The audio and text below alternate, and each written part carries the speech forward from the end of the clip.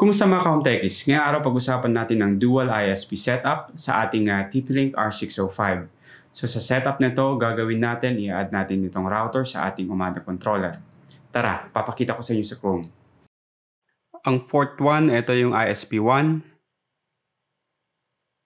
Ang port 2 naman, ito yung ISP 2. Ang port 5, dito yung LAN connected sa switch.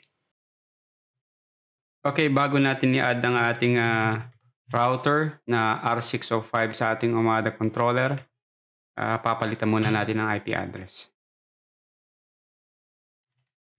So maglalagay tayo ng login details natin.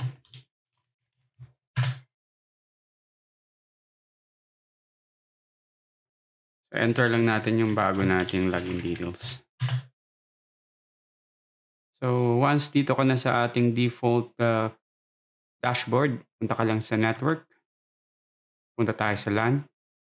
So ilalagay ko siya sa IP address ng network ko, which is 192.168.1.1/24. So after that, click nyo lang yung save.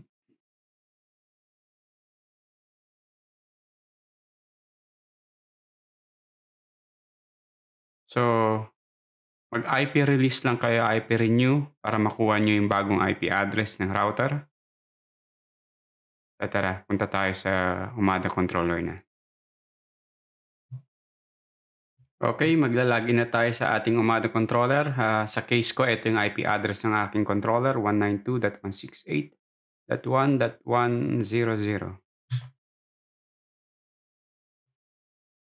So login lang tayo.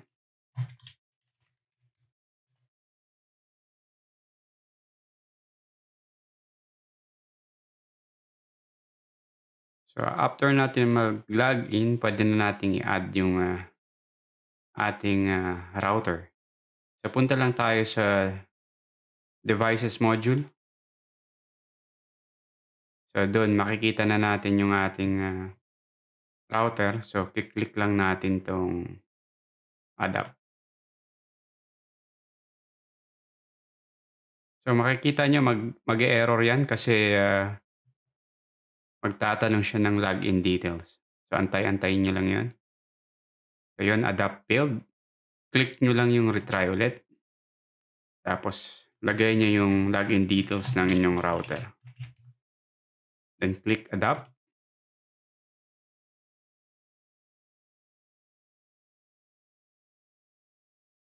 Antayin nyo lang.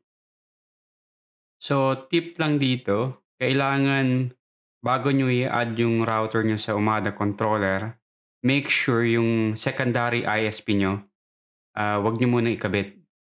Kasi sa aking case, nung kinabit ko silang parehas, ang nagiging primary link niya yung 1.2 or the ISP2. So dun siya nakakakuha ng IP address.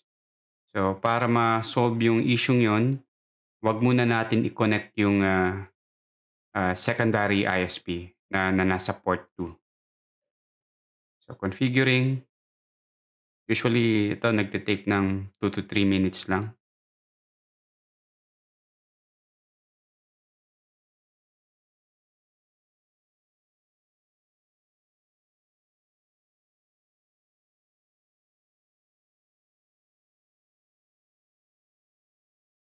Kailan tayo? Yun, connected na. Ready na tayo. Click natin to. Sa right side, pwede natin palitan yung name niya under config. Tapos yung general, lagay lang natin yung R605. And click nyo lang yung apply. There you go. Added na natin yung router. So ang next step natin ngayon ay i-activate natin yung secondary ISP. So click lang natin tong settings menu. After doon, punta ka sa wired networks. Under internet, so makikita nyo yung primary, yun yung 1. Tapos yung secondary, yun ay ang 1/LAN1. So, ang gagawin natin, click lang natin yung 1 or /LAN1. So, ito yung port 2 sa ating router. So, after that, click lang natin apply. Okay. So, yun, nakasetup ng ating dual WAN. Okay, after na-set natin tong WAN mode, ko-connect na natin physically yung secondary ISP natin sa port 2 sa ating router. So, basically, yung ating primary ISP ay PLDT. Yung secondary natin ay ang Globe. Dito sa WAN, kung meron kayong assign na static IP mula sa ISP, pwede nyo ilagay dito. Pero sa case ko, naka-DHCP lang naman, so iwanan ko lang siya as dynamic IP. Yan yung for primary. Okay? Sa advanced, wala na tayong gagawin dito. Pwede nyong lagyan ng DNS kung merong special DNS na binigay sa inyo ng ISP. Tapos, ito yung secondary ISP.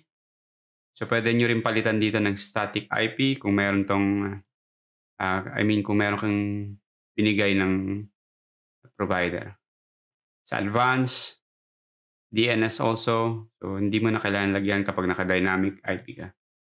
Okay, sa load balancing, iwan lang natin tong 1:1. Tapos yung application routing, nakaset lang siya sa enable. Sa link backup, tick natin to. Ang ating backup 1 ay ang 1/LAN1. Ito yung port 2 sa physical router. Ang ating primary ay yung 1, which is ang port 1 sa physical router. Okay? So dito sa backup mode, set natin yung always link primary. So, ang always link primary, dito, click nyo lang to. Traffic is always forwarded through the primary 1 port unless it fails. The system will try to forward the traffic via the backup 1 when it fails and switch back when it recovers.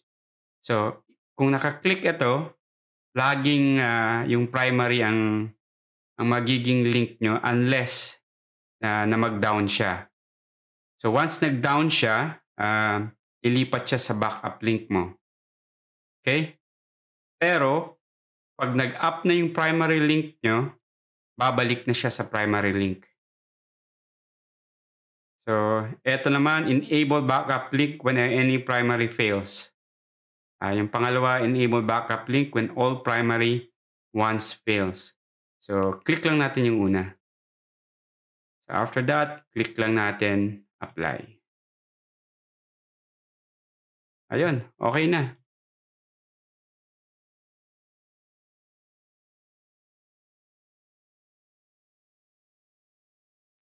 Okay, sa next video ko, gagawa tayo ng secondary LAN. So, ang case scenario nito, like for instance, meron kayong piso Wi-Fi or ADO, Bendo, or sa corporate network nyo gusto nyo nang separate yung LAN. So, dito natin yung gagawin. Anyways, gagawa tayo ng video yung separate doon.